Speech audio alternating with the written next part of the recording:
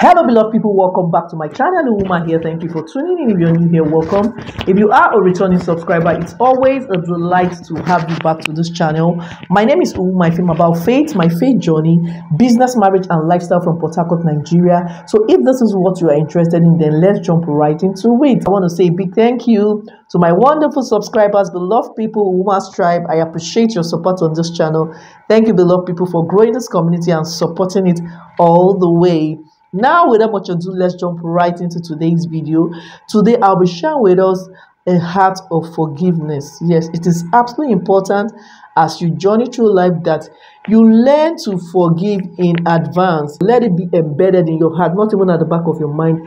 Learn to forgive in advance. Life is a journey, like I always say on this channel. And as you journey through life, a lot of people out there, even the ones that are so dear to your heart, your parents, your siblings, they will definitely hurt you. But when you have adopted that strategy of learning to forgive anybody that hurts you in advance, it makes life easy for you. It makes you have a lot of peace and freedom as you journey through life. Now we're going to be looking at one or two scriptures, as the anchor scripture for today's topic.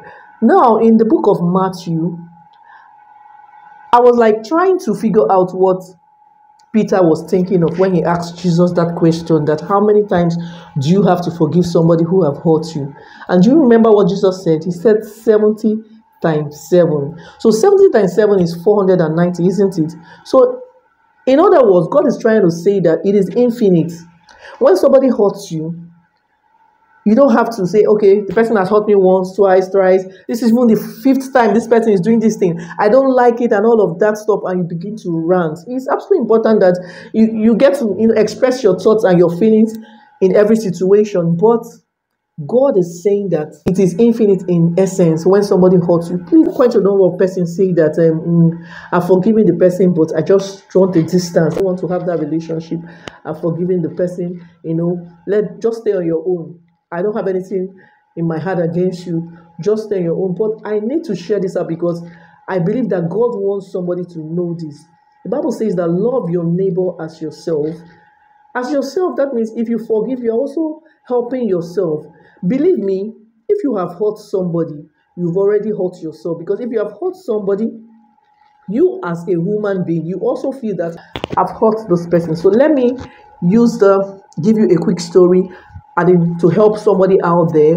Something happened a few months ago. I have a very dear senior colleague who is like a brother to me, and he lost his dad, and we were supposed to travel for the burial. A group of friends and other colleagues, we traveled for the burial. Getting to the burial, because of how the occasion was, he's a very popular person in the community and the crowd and all of that. Something happened with you in that funeral that we had to leave. Some persons needed to leave. I went with the bus to that community. It was like those persons that came with the bus should, get into the bus. If there is no provision for some persons to see, people can be standing under the sun, because it was a very big occasion, burial. It was more like celebration of life, because his dad was close to 93 or thereabout. Almost 100 years, which is actually absolutely celebration of life. So I actually came with the bus, so I had to join the bus to go. But somehow, before joining the bus, I just felt that person has been so good to me. I could as well, just stay back and find my way back to Port Harcourt all by myself without having to join the bus. I kept having that nudge in me, but I really didn't know what happened. I finally joined the bus, and when when you have an occasion, your mind will not be focused at some point because you are doing a whole lot of things. When he finally got settled and he came and found out and asked of quite a number of persons, and they said they've left with the boss, he didn't feel really happy that some persons left with the boss, because he felt they came to support him because he lost his dad. Excuse me. And he was so upset with those people, and he felt those persons have hurt him. So when I got to know about that later, I really felt bad. Even when I got home, I was like, oh, I wish I stayed back. I would have just, found my way back myself without having to join the bus.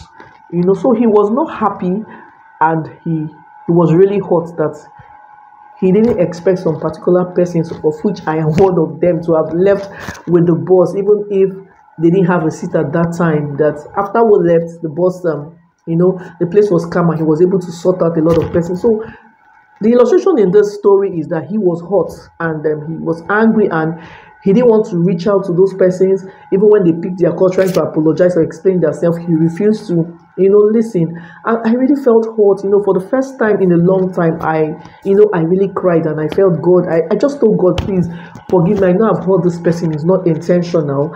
And I just prayed that God, please just touch his heart, to pick calls and help me explain myself. It took a long time, but afterwards, I was able to, do that.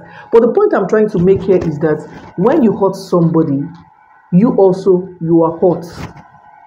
So it is important that you try to, as much as you can, to have a heart of forgiveness. No matter who have hurt you, no matter what somebody have said about you, you never know the situation. Always learn to hear people out. Don't just shut people out of your life because you feel that they have hurt you. Learn to hear people out and learn to forgive anyone who has hurt you. Lord, God is seriously interested in forgiveness. God is serious about forgiveness when he says that forgiveness is infinite. It's important that you learn to forgive those people that have hurt you quickly. Don't take so much time. Don't take so much. Don't give them so much distance and say you are giving them 3 months. Because when people hurt you, they also hurt, and they try to, at some point as they journey through life, they want to, relieve themselves of that freedom. Because when you are living in unforgiveness, you are in bondage. Do you know that when you are living in unforgiveness, you are absolutely in bondage? So it's important that if somebody have hurt you and they're trying to, reach out to you to explain themselves, it is important that you let go. There's nothing there. Let go. No matter how they have hurt you. You watching this video, do you know how much you have hurt Jesus? Do you know how much pain you have caused him? And each time you go asking God for mercy, because he is a merciful Father, God always forgives. Then what right have you not to forgive the other person?